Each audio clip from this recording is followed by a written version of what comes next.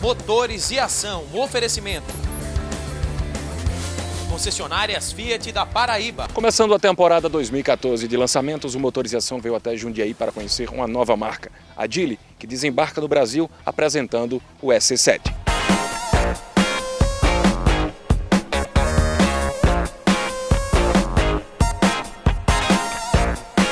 O sedã mais vendido entre as montadoras independentes na China. Foi assim que os diretores da Geely abriram a apresentação oficial do veículo para o mercado brasileiro. Em 2013, o carro vendeu mais de 180 mil unidades, o que representa apenas a 19ª colocação entre todas as montadoras que atuam no mercado chinês. Vendido em 21 países, o SC7 é a primeira aposta para o mercado nacional, que receberá um segundo modelo em abril.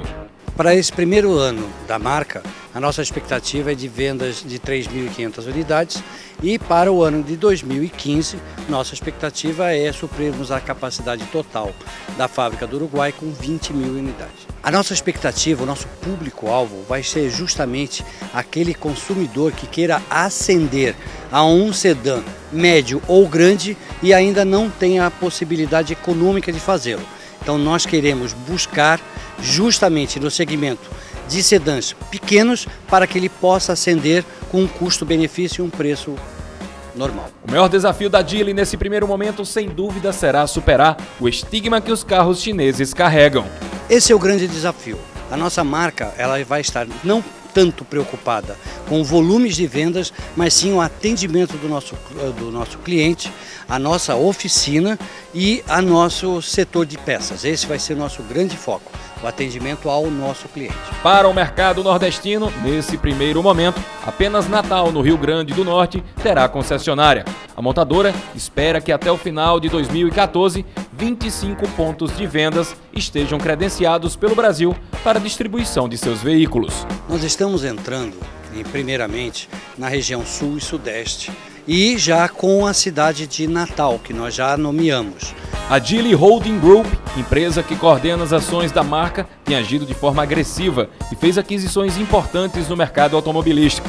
Hoje, são proprietários da Volvo Cars e da DSI, empresa australiana e uma das maiores fabricantes de transmissões automáticas do mundo.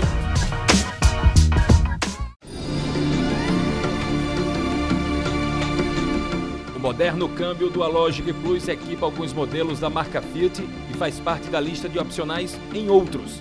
Além de evoluir todo o conceito de troca de marchas, esse novo câmbio traz também duas novas funções, Creeping e Auto Up Shift Abort, que proporcionam mais conforto, segurança e desempenho, aumentando o prazer de dirigir.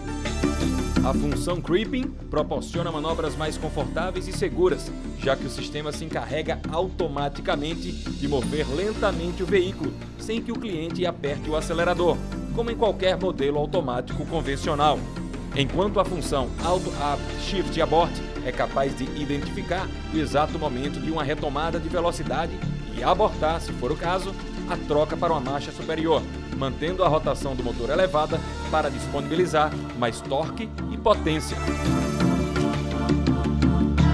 Vá a uma concessionária Fiat e faça um test drive. O Motores e Ação foi até São Paulo e dirigiu o SC7. É um sedã clássico, espaçoso, sem exageros no design e com detalhes interessantes. O modelo tem motor produzido pela própria Geely, de 1.8 litro, 16 válvulas e que entrega 130 cavalos de potência movido a gasolina.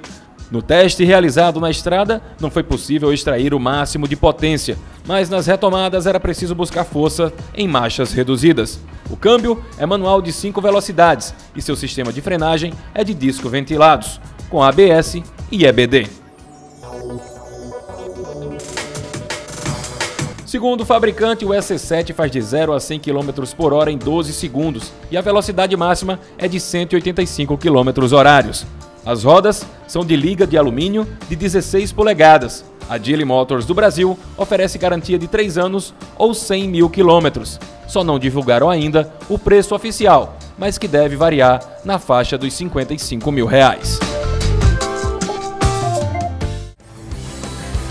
Motores e Ação, um oferecimento. Concessionárias Fiat da Paraíba.